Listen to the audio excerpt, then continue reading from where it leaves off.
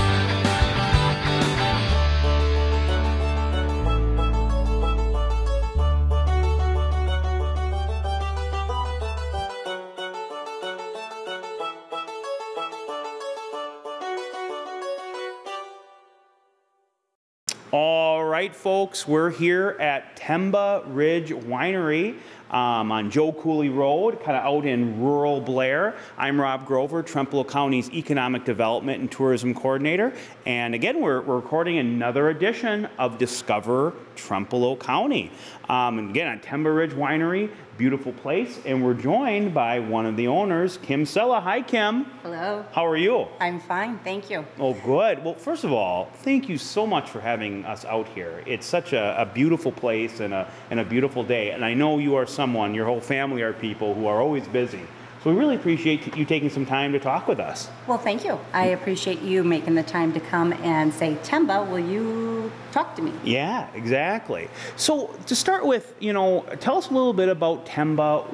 What's the history? Where does the name come from? Kind of just how did Tenba Ridge Winery get its start?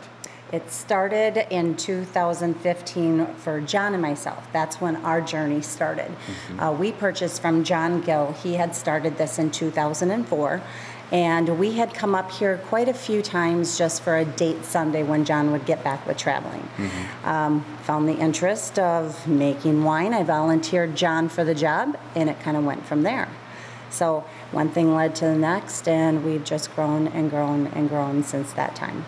Yeah, and it is incredible because when you say you've grown, you're not kidding. I mean, from what it was just a few years ago to what it is today. Talk a little bit about that growth. I mean, and we're going to go all around the property here and look at some different things. But I guess what was it when you guys got ownership, and how have you grown it? Okay, so when we purchased, it was a 4-person tasting bar. It was on the other side of where we're speaking right now. It had one bathroom. It actually had a shower in it. It was in the basement of a house. So we have added this whole area on. We've done the barn area, which we call our event center. We have probably done about 6 additions since we purchased in 2015. We've done the barn area at least 3-4 times, just adding a little bit more. This part, just doing concrete, doing landscaping, doing the parking lots, all of that. Warehouse, obviously that went back up after fire a couple of years ago, so that was another building. And now we're working on a production facility, hoping to start in the spring. Wow, that's incredible. And this is this is the main tasting room, and it's just gorgeous in here. How many wines do you guys produce? We have about 45, 50 that's usually on the menu at one time. We're known for our country wines, which are your sweeties, which everybody just absolutely loves them. But we also have our red wines, our select grape. We have bourbon wines, which are amazing as well. Reds, whites, something that is going to suit for everyone. Yeah. Well, okay, now stepping back a little bit. So you guys took over in 2015, and taking on an existing business, and especially something in the hospitality industry like this, I mean, was it a huge learning curve? Did you have any background in kind of the hospitality business? I mean, what a huge leap of faith to jump into something like that. And obviously it's been incredibly successul. I mean, I would tell you, most any night, Saturday when it's nice weather, when I come up to visit this place, hard to find a parking spot. But, what was that like, saying, you know what, John, your husband, let's do this, let's hop in? I mean, it must have been a little terrifying, I would think. It was. Yeah. So John was construction. He worked for Lunda. He traveled quite a bit, so he was a cement finisher. I worked in long-term care, and I kept that position for a while when we first started here. Obviously, when you do your own business and stuff like that, it's a big scare of going, okay, I just want this solely as a business and not have another job. It got to the point where we had to just solely put our time in here. So when John started, he basically was doing some maintenance around outside, did some lawn care, and then he started helping John Gill. John Gill was getting older. He needed some help. And at that time, he probably only had maybe 16 wines, 14, 16 wines, sometimes only 8 on the menu. So John Gill started teaching my John how to do, and it gets very confusing because yes, you have a John and a John, and they're Johns, like, okay, what's going on here? So he stayed with us for quite some time. So he was our mentor. It was teaching us everything about it, as far as this is how you make the wine, this is how you sample, this is how you experience wine tasting, and this is how you share it with others. So it's been really fun. Oh, I bet. Incredible. Cool. Okay, so now we come up to Tenba, we want to do a wine tasting. How does that usually work? What are the different options you offer? I know you can buy it by the bottle, you can buy it by the glass, but if you want to do a tasting, how does that usually work? It's changed. It has changed since we started. Just because of the COVID situation, we used to do the glass, that we would give the glass and we would show the whole lesson and everything. Now we actually have something like our tasting boards right now. So we would go ahead and set these up, and we do 5 for 5. And they're little glasses that go around. We give you a water, something like this. We put crackers on here. They pick off the menu whatever that they would want to taste, and we would line it up in the order that we want them to taste their wine, or what we would say how to recommend them to taste it. Obviously, we're not going to be the wine snob or the wine connoisseur. We want people to drink their wine the way they like it. So, if they prefer to put ice in their wine, okay, that's not exactly what we want you to do. But if that's how you prefer it, well, then have at her, go ahead. So they can go ahead this, and then they can take it out anywhere on, on the outside, inside, and sample their wine, come back in, and then we can give them more information. I would say that our staff is so great. We are so fortunate that everyone is taught how to do these tastings. They know the wine. They know the order they're supposed to go. They should be able to find the wine that someone wants. So if someone comes in here and says, I like sweet, or I like a dry, they should be able to push them in the right direction and say, here, go ahead and try this. Yeah. That's interesting, and you talk a lot there about educating people about the wines. It's been fascinating in a place like Trempealeau County, which I would say 25 years ago, there wasn't much of a wine culture, if you will. I mean, people drank wine, but, there weren't really wineries here, right? And to see how we have built such a wine culture in this area now, and people have their favorites. And, a lot of that must, the ability to have grapes that grow in this area that have been developed and that sort of thing. We really have gone, it's still very much a beer culture, but it must have been very interesting to see that wine culture develop and to be a piece of that in our area that's helped kind of bring that in. Absolutely. What we've also noticed is younger crowds have started to come. So it's not just a 21st birthday or 22, 25 years old. They're coming here to experience wine tasting, which you normally would not have known, let's say, 15 years ago. Yeah. But we have that clients, members, customers from young to 60, 70, yesterday, 94 years old. Wow. Came up here to experience the beauty up here, which is, it's just great. The other part I can say is it's not just about Tenba when people come up here. This is great. I mean, it's the tourism, exactly what you're talking about, right? So when a person comes in this area, we want to be able to share things with them. Got different wineries in the area. Which direction are you going? North, south, east, west? Beer, yes. Great breweries in the area. Go check them out. And that is another thing that we would carry too, is beer for the person that doesn't like wine. I was going to mention that you do have a pretty big beer list. I'm just looking at it over on the chalkboard over there, and I'm sure the gentleman will get a shot of it. You offer a lot of beers, and you also offer a good selection of locally sourced beers as well. Yes, we do. So Sand Creek, we carry a lot of the Sand Creek. We work out of with Black River Falls. Black River Falls, yep, they work just with what, us. 20-minute drive from here, roughly? Everything from here is 25 minutes. 25 minutes, always say, yep, we're out in the middle of nowhere. Yep. But it's worth the drive coming out this direction. Oh, yeah. So even if you decide that it's not beer or wine, well, then guess what? We have the slushies. That's right. The slushies. Oh, they're so good. You have your wine slush. Yeah, they are delicious. Yes. Yeah. Yes. So slushies, pair that with a pizza or a pretzel or anything like that and make a day of it. And by the way, your pretzels are incredible. They're big. Yeah, the big Bavarian pretzels. Bavarian That's pretzels, right. all the dips with it. We do tell everybody there's no carbs in it whatsoever. Ah, there you go. No. Exactly. None. The wine takes care of the carbs, right? I don't know about There that. you go. That's funny. So I want to talk a little bit about this beautiful painting you have up here. Yes. And folks will notice on your bottles that you have that image on all your different wines. And how many wines do you say? 20-some different kinds that you got? We're probably in that 50. Oh my gosh. 50. Sorry. Okay, Yep. 50. Yep. That's incredible, So by the way. when we And they're not start- all, some are seasonal, obviously. Some of them are. Yeah. It kind of depends, though, too, when we take a beating on one wine Sure. versus another. Yep. Obviously, it's really hard to have all these wines on the menu at the same time, just because it's a full tasting rail that's here.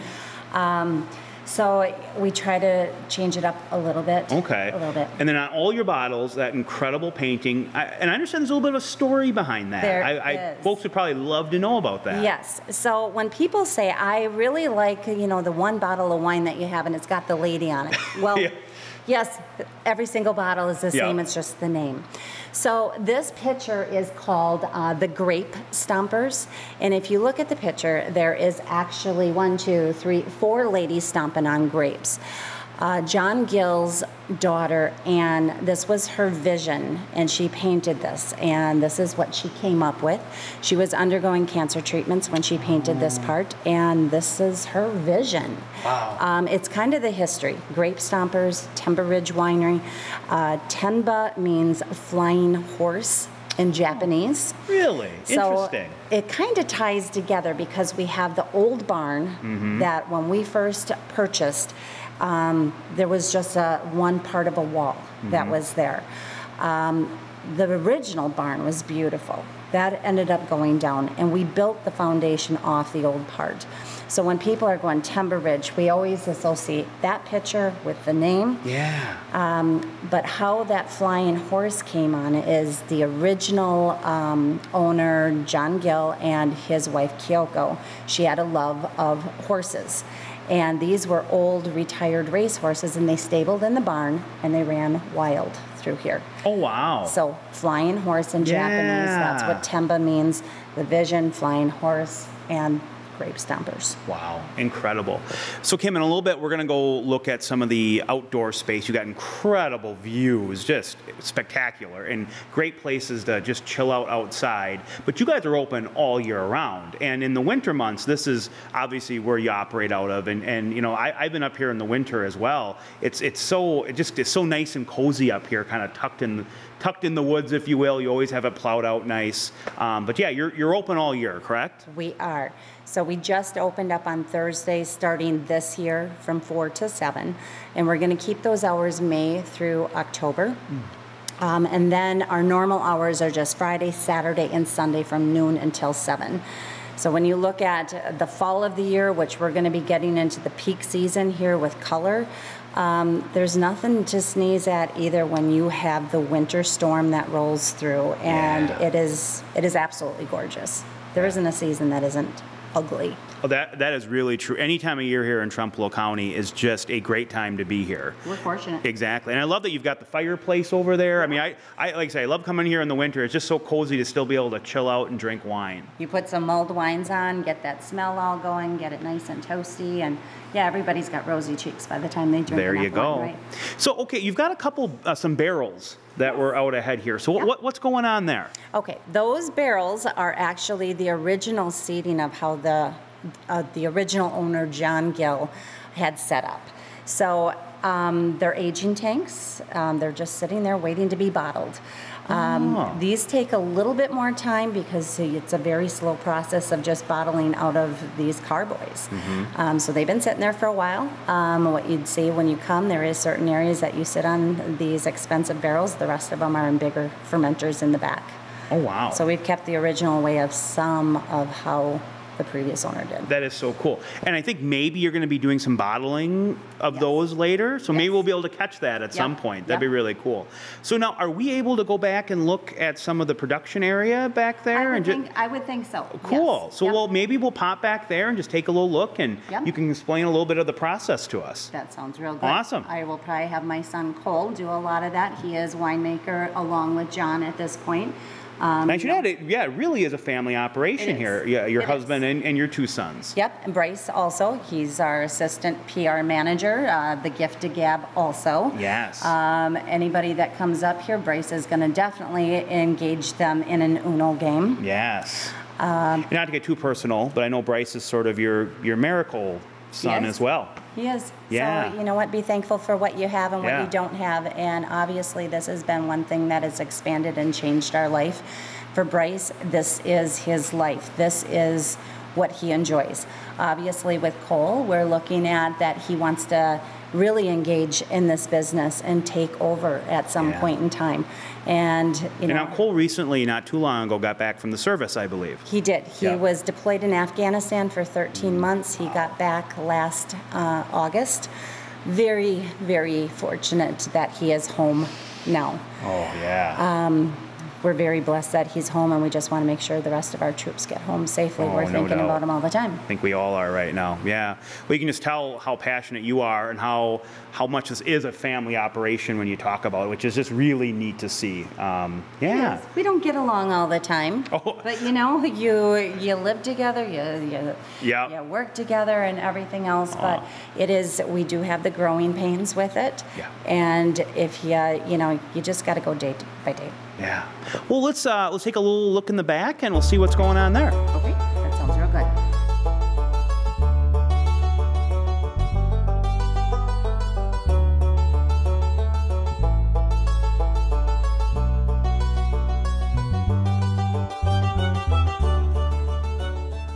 So we've moved from the main tasting room, which again is just a gorgeous space, and now we're here in what you call the production room, where the magic happens. Yes. Where you guys are making the wine, where you're fermenting the wine, your 50-some different wines. And to be honest, what strikes me, so with all the different varieties of wine you make, and how many bottles do you think you make a year? I mean, tens of thousands, I'm sure. Oh, we're probably at 30,000. 30,000. You do it out of this room, which frankly is not very big.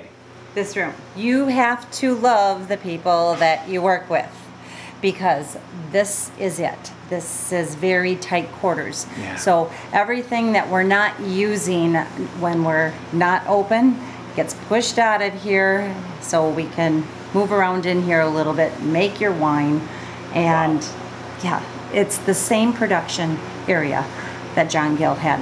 So even though we expanded wine-wise and area-wise and everything else, we're still working on the same room that he worked with. That's crazy. And you talk about kind of the evolution for how you guys do things here. You were telling me that these 6-gallon drums here, 6-gallon carboys. They were the original. That's what you used to ferment in. Yes. Wow. So they used to sit all the way around here. Actually, we had glass ones, and that's where everything was started. We use these sometimes when we're starting a new batch of just exploring something new. But this is what we started with. And then we have different larger containers. And then we went to bigger ones. Yeah, so, okay, that's 6 gallons. How many gallons are we talking? And these are full, you said, of wine right now. These are. Many gallons, obviously. Yep, these are all going right now. So these were hard to get along the way, too, when you had different shipping problems and everything else. We could definitely use more of these tanks and stuff, but there's no place for us to put them. Yeah. So it is around the clock right now as far as trying to move and keep product and demand all working as best as we possibly can in the limited space that we have. Wow. So the more wholesale that we're doing and everything else, it's like that could be it could be a crapshoot, because if you're saying, yes, we're going to do wholesale, but we don't have enough for people to come out here and enjoy this view and stay here, that it wouldn't be good either. Yeah. So the production facility is definitely needed. Oh, you bet. And like you said, that is, so the plans are there to do that. The timeline on that is still up in the air a little bit. But once you get that production facility built, you said, maybe 30,000 bottles a year is what you're doing now. What do you think, if you wanted to, what do you think you could have the capacity be up to? And obviously depending on the market and everything else, If I ask my son and John, they're still the only two winemakers. Cole is taking over a lot of that right now. So we'd have to get a few more people on staff. Yeah. I mean, if we have 15 employees right now, that is what's doing the serving and everything else of 2 winemakers, or basically that's it. Yeah. I don't know, I could see that we could get things a little bit easier because we wouldn't do them in smaller batches. We might escalate that a little bit more. We're a small winery. We are. 30,000 is nothing to sneeze at, but we're still a small winery. Wow. And something kind of neat, and I'm sure they'll get it on camera, you actually can see on the top of some of these barrels the fermenting happen. The little bubblers. The little bubblers. And that is, what is the chemical coming up through? Is that your carbon? Yep. Yep. Very cool. Like I said, I'm sure they'll get a shot of that. But yeah, so right now, how many different wines do you think are in, being fermented in the production area here? What do we have? 1, 2, 3, 4. These are all your country wines over here because we have our different tags, which is going to represent what is what. Those are all full as well. Cole usually has a spreadsheet, so we have what?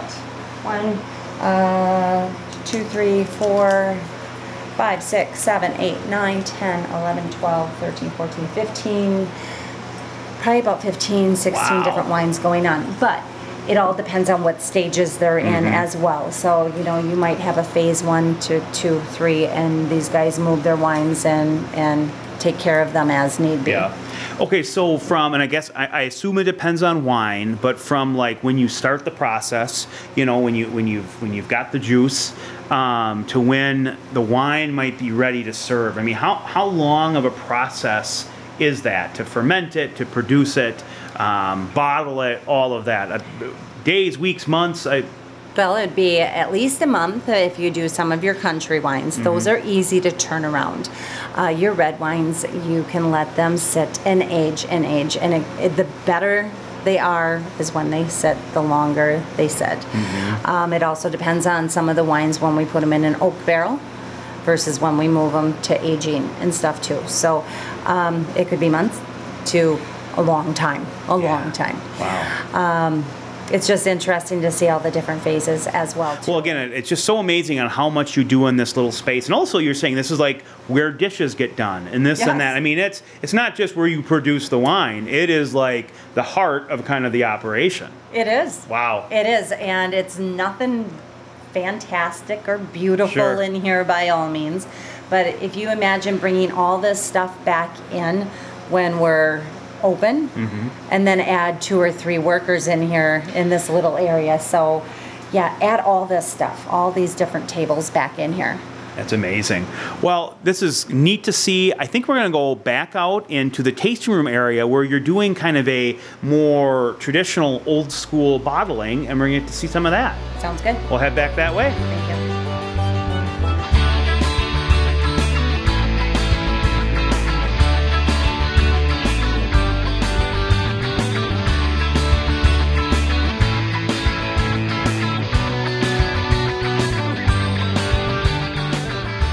All right, Kim. So now we're back. We're back out here, and you know we're watching a little bit of it's the more old school way of bottling, a little bit more of the way that you guys started bottling, or it was bottled before you even took on Tenba Ridge. So I guess explain just a little bit about what we're seeing and what's going on out here. Okay, so Cole and Drew are doing their bottling part. We call it our Holstein is what they're using. They can do 6 bottles at a time. It does. It looks like it looks like some cow teats. You're right. Yep. Yeah. And this is actually a graduated part of how we used to do it before. So how we used to do it before would just be 1 bottle at a time. And they're not doing it at this point right now. They're doing 6. They'll fill up. They got to watch how everything comes through one of those kegs that you can see that is on there. Sure. So this is kind of an example what they would be doing back out in production area. Oh wow. So they are doing some red wines right now. So they're going to be in the dark bottle. So okay, they just pulled those bottles off. Those are full now. Those are full. Okay. So it is all registered as far, so they'll all be filled exactly the same. Cole's going to put a light here on this bottling part too, so sometimes when we're doing it by hand, 1 bottle at a time, you can't tell where that wine actually is. It's a little bit harder to see where the wine is. Now explain this. Is it preset to stop? It knows just how much to fill and then it stops. Yep. Now sometimes, you know, you have glitches with anything. Yep.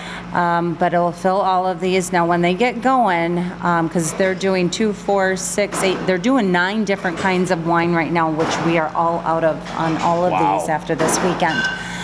But what they're doing is they get on a roll.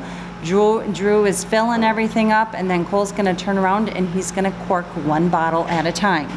Wow, how time intensive, and how old school is that? It is.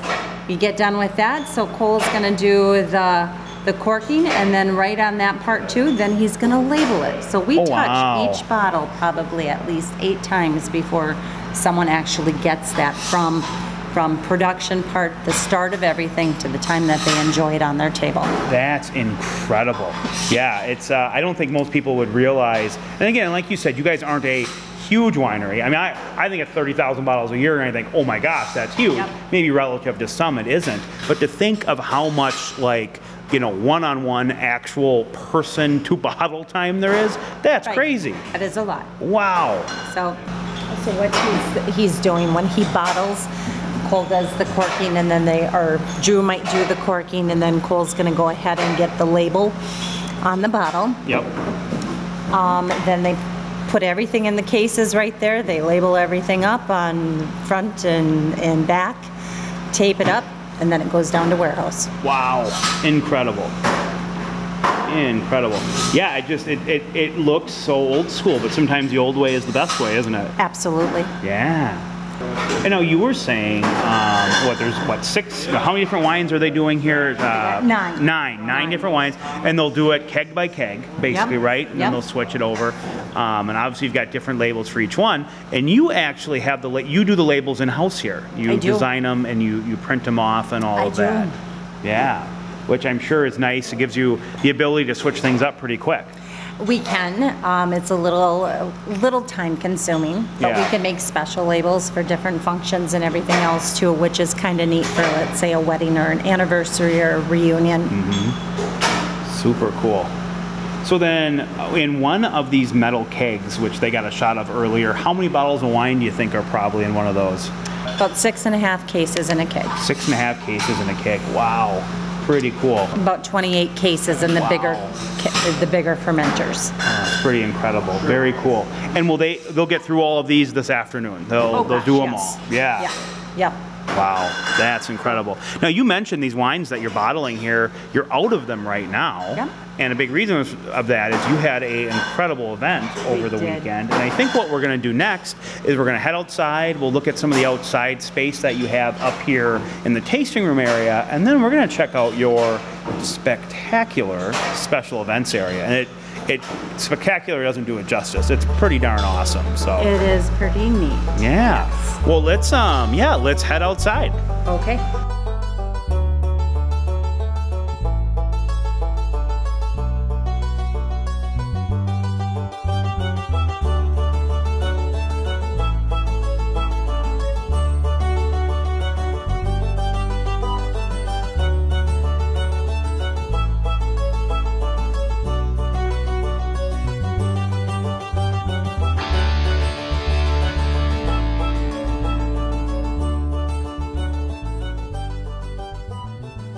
All right, so now we're out of the main tasting room, and we're just right outside the doors, actually, and out in some of your gorgeous outdoor space that you have for people to enjoy, and it really is gorgeous. You've got incredible views of the valley up ahead. And so what's the name of the valley up there? Or is it just kind of all Joe Cooley Road you get to? Maybe there's not a formal name of the valley down there. We call it High Peak. High Peak? That is High Peak. Oh, right there. Okay. So where you'd be looking at where the V part is, that would be Hague. Oh, you bet. The Trempealeau County metropolis of Hague, right? Yep. Got Galesville, Winona area, La Crosse area. Oh, wow. Over there, you get to the upper deck. You get beyond these trees, and you can see like the 5 different towers, and it's miles. That's incredible. This is what people come to see. It's not just about the wine. Mm-hmm. It is about the wine. Yep. But it's not about the wine. It's about the view. Yeah, incredible. And like I say, you have tons of outdoor space here. You know, probably looks like a couple dozen tables just down here. Yes. And that must have been so useful too during the pandemic, of course, which we're still in, but when we were really in the height of it and the nervousness about it, to have this incredible ability to have people spread out outside. And even now, if you're still nervous about it, you've got incredible opportunities to still come here, enjoy the incredible wine, the views, and still kind of be at your own safety level, whatever you kind of feel. Absolutely. Even just adding a few things on with the roof part. Mm-hmm. When it rained, they got rained on from down from the upper part of the deck. So the pandemic actually made us think outside our box a little bit of going, how can we be creative? How can we space things out? How can we add different tables around and just make people comfortable? It doesn't matter. Most people still just want to be outside anyway, even in the winter. Yeah. They'll bundle up, put a lap blanket on or whatever, sit outside. People are comfortable outside. That's really cool. So now, you don't just have outdoor seating here. You guys also, you grow pumpkins and you do some other things. Tell us a little bit about some of that. The pumpkins, yes. John actually did it this year here. We used to have a pumpkin day back at the house part where we do a free will donation. We did that for 9 years. We wanted to do a 10th year. We might do that next year. Or we might sneak it in this year. I don't know. Yeah. But the pumpkin patch is up on top of the hill. That's what we picked everything with the pumpkins and the gourds to do fall harvest this last week. The corn up there, like I told you a little bit earlier, I'd want to do a corn maze, a Polish corn maze. I love it. Make it a circle and have a wine tasting go up on top of the hill. Sounds great to me. Yeah, I don't know if they'll let me do that. Just do it, right? Right. That's funny. I love it, yeah. And, I have to say, too, it's incredible how much beautifully landscaped and mowed area you have. Yes. And we were talking about it off screen. How long does it take to actually mow all this beautiful land that you have landscaped here? John spends a day, and that's pretty much with the mowing that he does. That doesn't include the weed whipping and the extra care around the landscaping part, too. I mean, it's gorgeous. Yeah. But it does take time. Oh, I bet. And that's you guys doing it. I mean, Yes. you guys are doing that work. Yes, we always say that we don't expect anyone that works here or whatever to do anything that we don't do. So it is a family-owned business. We do it all. The hand that pours the wine also scrubs the toilets and mows the lawn and everything else. So this is what we're about. We want you to come as you are, and guess what? Most of the time you're going to see us in our work clothes and everything else because this is who we are during the week. Sometimes when people come up for tasting and we're open, guess what? We're still in our work garb of off, not tasting mode, if that makes any sense. Yeah. And I think that's one thing people probably really love about Tenba Ridge is that, you know, like you said, it is a family business. You see the owners right here, and I many a times I've been here, and you're running around greeting people, just doing the grunt work, and that's pretty neat to see. It. You're not some nameless, faceless, you know, owners living in a different state that own a winery because it's a hobby for them or this or that. I mean, this is your livelihood. It is your passion, and it's your what you've built for your family. Pretty cool. We work all the shifts. We work right along with all of our staff. Yeah. And I don't think I'd want it any other way. I'd like to take a few hours off in a week. That isn't really happening right now in the busy season. I mean, you got done with the fall harvest, so our next one will be, we got to get ready for Black Friday. That's a big thing for us. Yeah. And then this is the time of the year that people are looking to go out and about to all these different areas and stuff just to see the colors and go for a road trip. Yeah. So, okay, one thing that's really grown for you guys is special events, you know, weddings and that sort of thing. And you guys recently renovated or added to, I guess, your outdoor event center. Why don't we head down that way and check it out? Because it is a sight to see. It is. All right. Okay.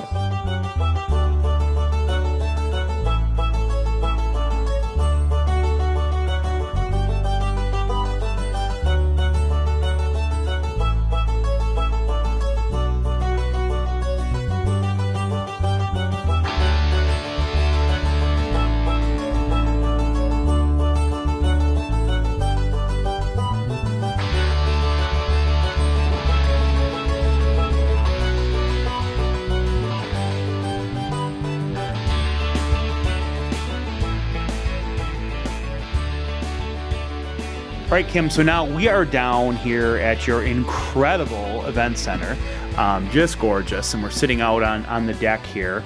Tell us a little bit about the event area. You know, you've done a ton of work on it over the years. How did it start out? And yeah, what's going on here today? What kind of events you can do here? What kind of amenities does it have? All that stuff. Okay, so we do a lot of weddings. This year has been very full of weddings. We do celebrate life. We do anniversary, showers, reunions, just gatherings, class reunions, you know, things like that. So we have this area that we're sitting on right here at the gazebo area. Some people get married out on this. We'll haul tables out. Or we have a pergola area, and people will set up tables out on the landing. The inside of the facility can seat probably right around that 300. It will be kind of tight inside, but there's so much seating outside of the building besides. So when we had built the place, it was about 700 standing. Yep. But at the same time, you know, if you look at the outside, there were so many tables that you could seat people comfortably. Even like this weekend, the outer patio was used, the outer deck was used, inside was used. People brought their lawn chairs, sat out on just to enjoy the day. Yeah. It can hold a lot of people. Oh, I bet. The nice part is if it rains, it can be covered. You can open the doors. It's an open and closed venue. And that's the nice part. Yeah, it's incredible. And I believe you guys just did some like increased insulation of it and that sort of thing. I mean, you really can have events here from pretty early in the spring until pretty deep into the fall. Yes. So we usually close this part down the end of October.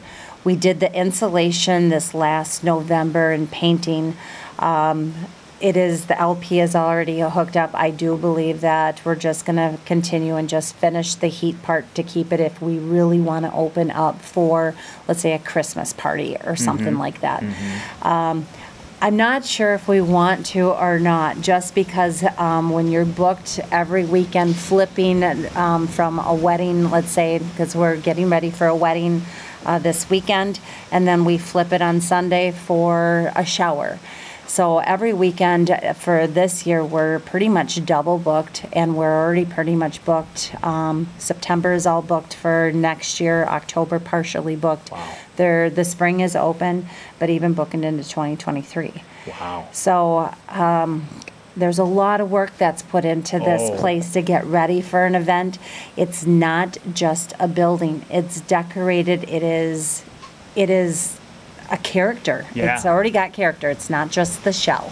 Well, and you've got some incredible amenities out here as well. I mean, your beautiful kitchen facility that you have, a full kitchen, full legal kitchen, as it were. Yep. You've got some awesome bathrooms, Dressing rooms. and dressing rooms, yes. and that sort of thing. To me, you can really tell that you put a lot of thought when you guys were designing this building, a lot of thought into making sure it had everything it needed for someone to be comfortable, for a bride and groom to be comfortable, for Absolutely. really, you've thought of it all out here. It's pretty incredible. It wasn't just our thought. It was drawn up at the original part, the original piece, not addition. It was drawn on a paper bag with our contractor. Wow. So I would have to compliment our Ernie Comprud that has helped on different things here. So he has been along on this whole journey of going, well, I have some creative ideas too. So he's put a lot of heart and soul into this place as well. But if you're looking for chandelier, this is not your place. Sure. If you're looking for country, rustic, and just country. Yeah. And even though it's country, my gosh, the high end finishes on a lot of things, the incredible landscaping. I mean, it's you really didn't spare any detail. The landscaping is, that was the last edition part too. It's incredible, and it must be a ton of work just to keep that up. That is one that, John will be out here quite a bit. This is what he wants to do and stuff. There is not a lot of maintenance with it right at this point because it has been just recently done. Yep. So that was Cooley Landscape that had originally done all of that. Yep. And of course, you started looking at what our vision was, and he just made it kind of come all together. That's really incredible. And one thing I love about this facility you have here is there actually are some really neat old pieces to it as well. There's like a back kind of lounge seating area, which I think is like part of the original, 100-year-old barn or something like that. But then connected to that is this building, which is very much, 21st century amenities and everything. So when we built this part, I think everybody thought we were crazy because I had said, keep that back wall. Keep the back wall and build off of it. And they're like, I don't understand why you want to do that. So the milk house and the back wall is the original foundation, and that goes back to the history of the place. A lot of the decorations that we put up in here too are history from the area.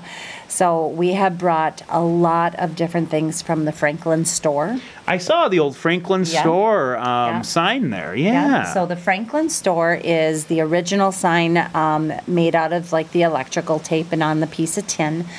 The old bar on this area, we put the copper tops on top, but it is the original counter in the Franklin store. Wow.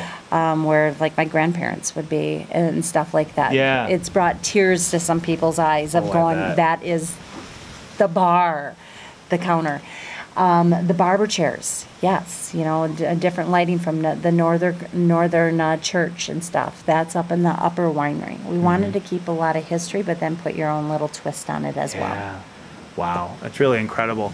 And Kim, we've got to see a ton of different things today. You mentioned how your one big project coming up is the expanded production capabilities with the production facilities. I guess where do you see Where do you see things going in, the next 5 to 10 years out here at Tenba? I mean, you've had so much growth in the last years. Are you going to take a breath a little bit? Anything exciting you can announce, or I guess not announce, but let people know? Or I guess, what you and John and your boys, what are your plans for the next years out here at Tenba Ridge? I think a person needs to know when to stop growing. And if this makes any sense at all, you don't want to commercialize a place even though we're a business. If we keep expanding and expanding and expanding, we're going to lose something that is very, very neat out here. Mm-hmm. So you want to still keep it comfortable. I think we want to get our production, the last of the concrete patio part finished, as some of the projects of touching things up a little bit, but you have to quit growing. Mm-hmm. So we're going to be what we are right now. You get your production part, and then you just sit back and enjoy. And if it's busy, then that's a good thing. Yeah. And you have to know when to stop. You have to enjoy what we've done, and I think that's what we're looking at in the next 5 years of going, okay, we've done okay. This is where we stop. Yeah. Well, I tell you, I'm very grateful that you've taken some time with us today. Now, if people want to learn more about Tenba Ridge Winery, I assume you have a website, social media, all that stuff. Yes, we have an Instagram. We have the Facebook, Tenba Ridge, TenbaRidgeWine.com. We're open year-round, like we talked about and stuff. Just come and give us a holler. Come up and check the place out. That's great. I appreciate. Yeah. Seriously, you checking us out and everything else. It's sometimes there's some hidden gems that people don't even know that's right in their back door. That's great. Well, Kim, thank you so much for giving us this opportunity. And hopefully folks will get out here and just enjoy the beautiful location, the incredible wines, and the wonderful hospitality from you and your family. The only difference is we haven't had a glass of wine today. I know. Gosh darn it. We'll have to fix that later, maybe. Okay. There you good. go. Thanks so much, Kim. Thanks. Well, and there you have it, folks. Another edition of Discover Trempealeau County, where today we explored the just beautiful Tenba Ridge Winery here in rural Blair, rural Ettrick. What an incredible place! Big thanks to Kim and her family for kind of letting us in and not only just getting to see the incredible facility, but also kind of behind the scenes, how the wine is made and that sort of thing. So please, if you get a chance, come out here and visit Tenba Ridge Winery. And you always can learn more about Trempealeau County Tourism at TrempealeauCountyTourism.com. Check us out on Facebook. So again, this is Discover Trempealeau County, and join us next time when we discover a new Trempealeau County location.